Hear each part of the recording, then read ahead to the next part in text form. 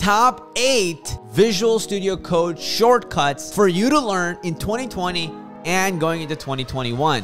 Yo, what's up guys? This is your boy Kazi from Clever Programmer, back here with another banger. If you want to help me get this video out, and I know you do, go ahead and smash that like button. It doesn't cost you anything, and it helps so many other people out there in the world who are trying to get jobs as developers. So please go ahead and do that. I will love you forever. With that said, let's jump straight into the video. Now, these are the shortcuts that I use, and there are some shortcuts that I wasn't even using, but they are so valuable. We decided to pack all 8 of them in this one video to give them to you. If you enjoy these shortcuts so much and you want more, we might even do a part 2. So if that's ever interesting to you, let us know in the comments below. Now, I know there are going to be some of you that are going to be like, Kazi, there's more shortcuts. You only mentioned 8, but there's 21. I counted. There's a lot of them. You can choose to use the ones I'm sharing with you or not. These are just the ones I use, guys. So that's why I'm sharing them with you, okay? With that said, let's jump into it. Shortcut number 1, highlight next instance. All right, so let's say you are coding and you have some type of variable like counter. You know, we have that incremental variable that's sitting there and just like counting shit up. Or you have some other variable and you need to change that from counter, but you have 8 of them and it's called counter everywhere. And instead of counter, maybe you want to rename that to the word count. How do you go and select all of those counts everywhere? Well, the shortcut is Control D if you're on Windows, Command D if you're on a Mac. That shortcut would allow you to actually highlight those words. On a Mac, what you can also do is you can hold Command and then keep going Command D, Command D, Command D, and you can keep selecting multiple of those at the same time. And then at the same time, you can actually rewrite them all. You guys have seen the multiple cursor thing, right? That Visual Studio Code, or we even saw people on Sublime Text use. That's the way to do it. So they'll select multiple cursors and then they can actually change all the words simultaneously. That one is a very useful one that you can use, Command D or Control D. So use that. Option for number 2. Here's another one that's useful. Now, most of the times, I personally actually use this shortcut, not that much in Visual Studio Code. I actually use it whenever I'm on Chrome, and I use it all the freaking time. This one is Command L. It selects the current line that you're on. And why I love using it on Chrome is whenever I do Command L, it automatically selects the entire URL. And so then I can change it to whatever I want. In Visual Studio Code, use it to select the entire current line. So maybe you want to delete the current line, Command L, delete, or Control L on Windows, delete. That is a shortcut for selecting that. Shortcut number 3. Commenting a line. Now, this is really important because there are many times you're coding and you want to actually turn that line into a comment. So how do you do that very, very quickly? Now, for most people, what they do is they'll go to the start of that line and type in / if you're using JavaScript, or they'll type in pound if you're making a comment in Python. So don't do that. Here's a better way. Just be on that line anywhere you're at, hold Command and hit /. If you do Command /, it's automatically gonna put the comment in whatever language you're using, so it's intelligent. So if you're doing Python, it'll automatically put a pound in front of the line. If you are using JavaScript, it'll automatically put //. If you're using HTML, it will automatically put a HTML comment, because most of us always forget how HTML gets commented. I forget that a lot of the times, like angle, bracket, exclamation mark, parentheses, like what the hell? Who came up with that? Commenting a line, this is honestly one of the actual most useful shortcuts. Make sure you actually write this one down. You're going to be needing it. Shortcut number 4, uncommenting a line. This is another thing that you might need to do pretty frequently. If you comment something, you might want to also uncomment it. A common mistake you might make is you might comment it by doing Command /, but then you might go back and remove it. Don't do that. Instead, what you should do is just do the same shortcut again. So Command / or Control / on Windows. That will also uncomment. So it'll uncomment and comment. There you go. Shortcut number 5, move by word. This one I really like. Again, if you guys want a more advanced tutorial, I can actually do a Vim training with you guys, and you guys will just like smoke every developer. That would be a lot of fun. If you're interested, let me know in the comments below. But for now, let's just use the normal way of doing moving word by word. This is a very common one, and I really want you guys to get this one down and practice all of these. If you don't practice them, you just watch this video, you're like, that was a cool video. You're not gonna get shit out of it. I want you to actually improve, like actually improve your skill. And the way you do that is you buy crazy repetition. So even if you're watching this video, be listening to this video and just like repeating the shortcuts that I'm sharing with you.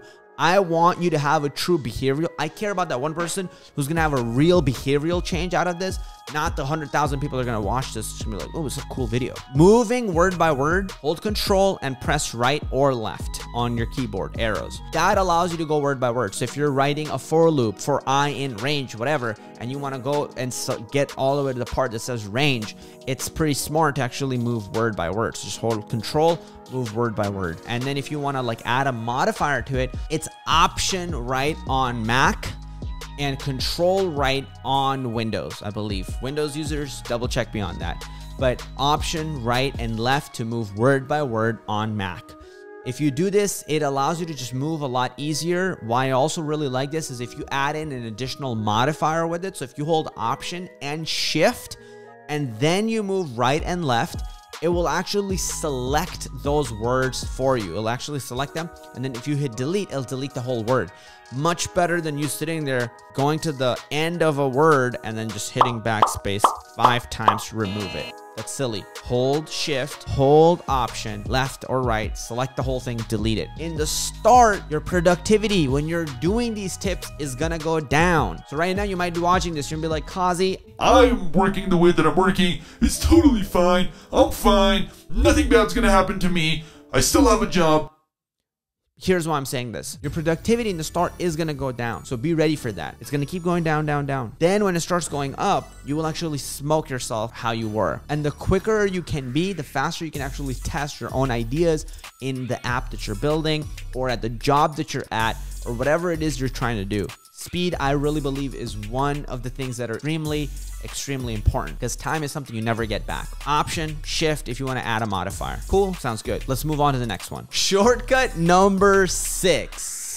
File switcher. This is honestly actually one of the best ones. There are some ones that you'll like use, you won't use. This one is one of those that if you're using Visual Studio Code, you kind of must use. This one is being able to switch between all files. Command P. Use Command P or on Windows, it'll be Control P and it lets you be able to switch between files. You never want to go and actually select different files. This is the fastest way to move between them. So I'll just hit Command P and boom, I'll type in Firebase.js, Command P, homescreen.js. You don't have to type in the JS part. You can literally type in F eventually and just hit enter, or H or login page like L, hit enter and just take you to them right away. This is really useful, especially when you're switching in between two different pieces of code or two different files. Another bonus one I'll give you here is do command, hold command, and then do P one more time and then let go. That will help you switch between the two most recent files. This is one of the reasons I actually didn't want to leave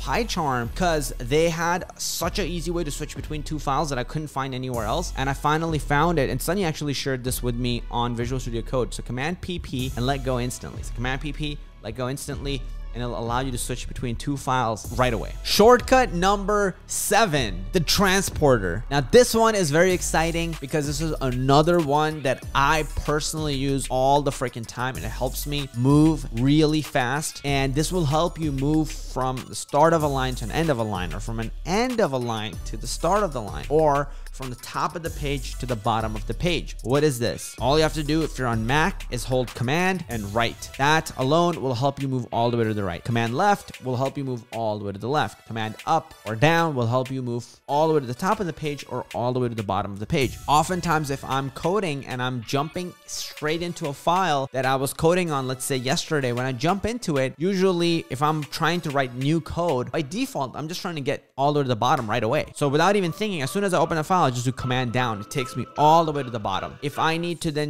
change something or delete something, I do command and do right, and it takes me all the way to the end of the line. Now you can also use modifiers with this. So this is the cool part. You can actually hold command, shift, and do right. Now, not only will you move, but you will select everything in your movement. You'll select everything in that line. If you do command, shift, and do right. You do command, shift, and do down from the top of the page. Not only will you move down, but you will select everything on the page. Learn these. These are gonna, anything that has to do with movement and being able to move faster will add up and save you tons and tons of time over a period of 1 month, 2 months, 6 months to 12 months. It will literally add up to hours and hours of free time for you. Shortcut number 8, autocomplete. Now this is the one that I really hope most of you are already using. If you're not, you're spending a lot of time doing something that could be very, very easily done already.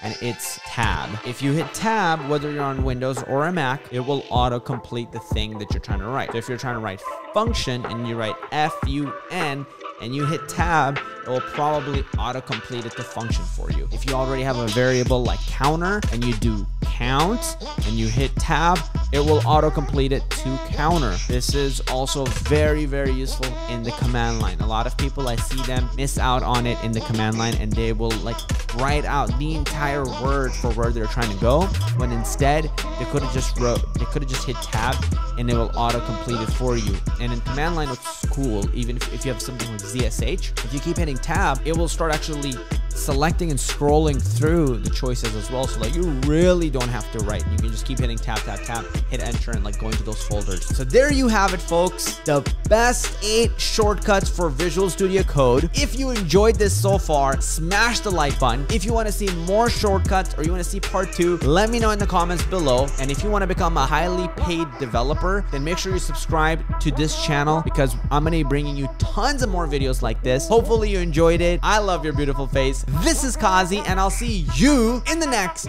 video.